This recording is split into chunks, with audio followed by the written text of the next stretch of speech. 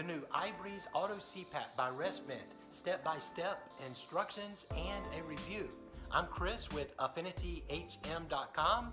Let's get right into it. So when you get your iBreeze, you will notice that your technician who sent it to you should have already set the pressure on it, but it's a really simple machine actually. There's an on and off button right here on the top. There's a ramp button right here. And then you have all of these various screens that you can scroll through. Notice that over here on the side of the machine, right here, there's a little door that will open up. And inside of that door, once open, you'll see there's a simple little filter that should be replaced on a regular basis. It is shaped in such a way that there's only one way that this filter can actually fit into the little compartment. And just place that filter in there, shut the door. Then also there is an SD card inside here. So the SD card can be pressed in and that will release it, pull it out, read it with the card reader, and you're good to go with all of your reports and such. All right, then over here on the right side of the machine is the actual, first of all, this is the water container or the water tank, water chamber. And you'll actually be able to see how much water is in it from the side because of this little glass piece. But the chamber can come out, it just slides right out the side like so. And you also can open it up. If you notice on one side of it, it actually has a little arrow. So you pop this piece apart and then the whole lid actually becomes detached and comes off. So you put your fresh distilled water in there, make sure you fill it up to near the maximum level. Or if you want, a lot of people just put it halfway full with the distilled water. But get your water in there, distilled water only. You'll notice there's a couple of little pieces in the back so that the hinge has to fit just right. But once the hinge part in the back is connected correctly, you can lower the lid, press down a little bit, and snap that latch back shut. With the water in place, place it into the side, and you're ready for the night. So over in the back of the machine, there's this is where your actual hose for your CPAP is going to connect. Whenever you do receive this probably will not be attached. Let me take this off. I want to show you. It just turns counterclockwise about a quarter of a turn, and then it will actually come off like this. And this is what you got. So you may actually receive your unit with two separate pieces like such. But notice there's a little arrow on the one side of the little connector. Just place it in place, turn it counterclockwise. Be sure that it goes all the way to the snap. Right there. Now you're ready. Okay, so that's everything about the machine. Let's get into these menus. I want to really show you what each and every item in the menu can do. So right now I have this in the patient menu and it is set on IPAP. So speaking of menus, first of all, there's a patient menu, then there's also a clinical/doctor menu. The clinical doctor menu is where the provider will set the pressure according to your prescription. So I'll show you that menu in here in just a minute. But right now, let's look at the menu that you would see whenever you are ready to use your CPAP. Now, I know this picture is a little blurry, but I've done my best to get a good picture for you. And let's start off with info. First of all, the little dial on the right, you turn the dial and the cursor moves. Once you have it set on the item that you want to look at, you press the dial in and then it gives you more information. So here in info, you'll notice that you have usage hours, AHI, a mask fit, 3 stars, 1, 2, or 3 stars. The humidity also, it lets you know how well you're doing with all of that. And then you get a lot of more information regarding leaks, OAI, AI, RIRA, P95, AHI, CAI, HI, and SNI. So each of these represents information that you or your doctor might want to know.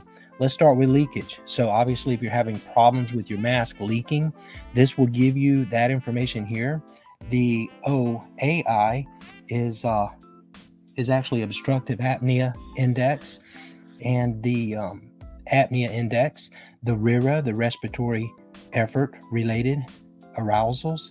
And then the P95 is real interesting. That one is letting you know most of the time, or 95% of the time, what your pressure is actually running at. Now next, let's go back out of information. Let's take a look at humidity. By the way, if there's no water in the tank, this will jump right over humidity and move on to the next one. So on humidity, I'm pressing the dial in.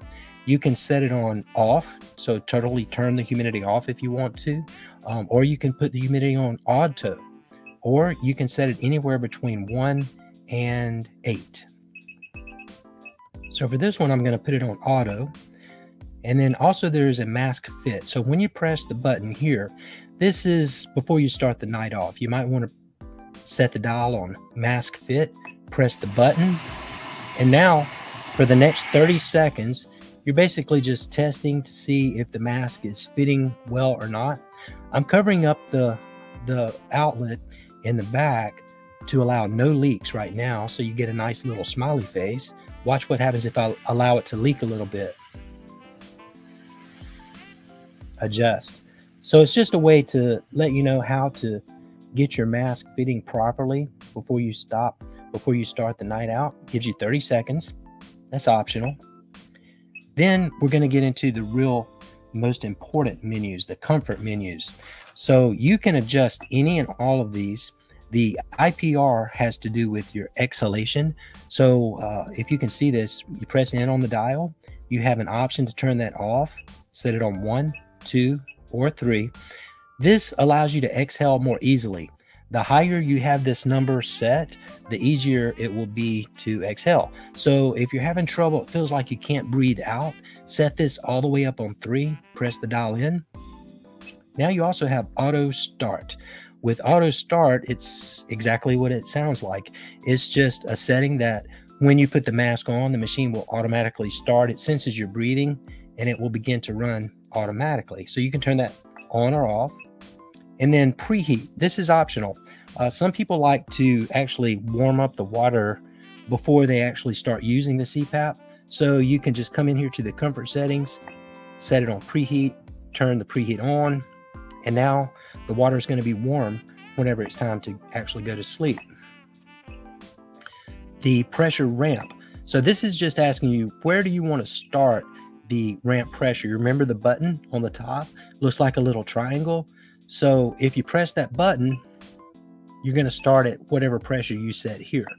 4 is a good pressure that I would recommend. The ramp time. This is just saying, how long does it take the ramp? Once you press the ramp button, is it going to take it 25 minutes, up to 60 minutes before it gets up to your prescribed pressure? Now the gold standard here is to probably set it right around 20 minutes. That's a good place for it to be. Then you've got your tube type. So either you'll probably have a 15 millimeter hose or a 19 millimeter hose.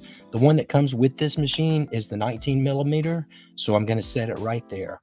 And then this is very important. You want to have your mask type set. Basically, there's 3 different types of masks: the full face, the pillow, or the nasal mask. So you're telling the machine which mask you actually use right there. Now finally, after comfort settings, let's go down to settings.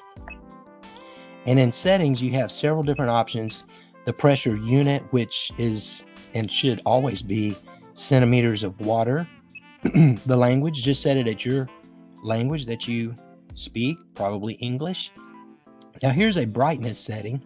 So it can be set at 3, 2, or 1. Let's set that at 1. So actually, it looks a lot better this way too. So also you have an energy saving mode.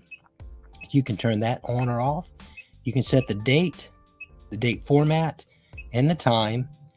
Now here's a feature in this machine that almost no other machines have: the alarm clock.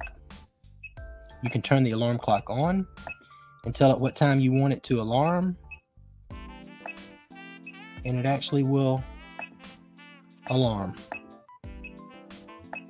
at that particular time. Then there are reminders. The reminders or you can set it so that it will remind you when it's time to get a new filter, time to get a new mask, time to get a new hose, water tank. Or if you have like let's say a clinic appointment coming up, you can set a date in there for that. Also service time. So the machine will remind you. Now ketone, you notice that you're hearing it beep every time I turn this dial. That's because I have the ketone turned on. So I could turn that off, and now it's very silent. Lastly on this menu is the About menu. It will let you know your model of machine, serial number, etc., the machine hours that it's ever been running, etc. So all of that is there. Now, I promised that I would let you see what the clinical menu looks like. So let me just get the machine into clinical mode here. So your provider will actually look at your prescription and first of all decide whether this should be CPAP or APAP. So APAP is going to have two different pressures. The CPAP would be just one single pressure. So let's take a look at APAP. That's most all prescriptions these days. So we would have a minimum pressure. In this particular case, it's 4, and a maximum pressure. So this is something that your doctor can change. But if you needed to change this, the doctor would write a prescription. We could change that to, let's say, 6 and 14. And then finally, I want to tell you about our care. That is something special just for the iBreeze. Our care is a setting that we can only either turn on or off. And what it does is it will allow the machine to start at only 95% of your prescribed pressure. And it does this to try to help you fall asleep. So a lot of people will actually be awakened by the machine whenever the pressure gets up to 100%.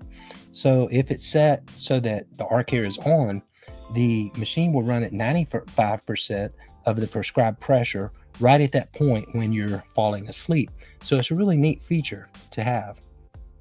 Less likely that it's going to wake you up right when you're falling asleep. Hey, thanks for watching the video. If you haven't already, join our brand new Facebook group titled CPAP for Beginners. Just go on Facebook, search CPAP for Beginners. You'll find the group, join it. We're having a lot of fun in that group, answering a lot of questions and helping hopefully a lot of people. Take care. Bye-bye.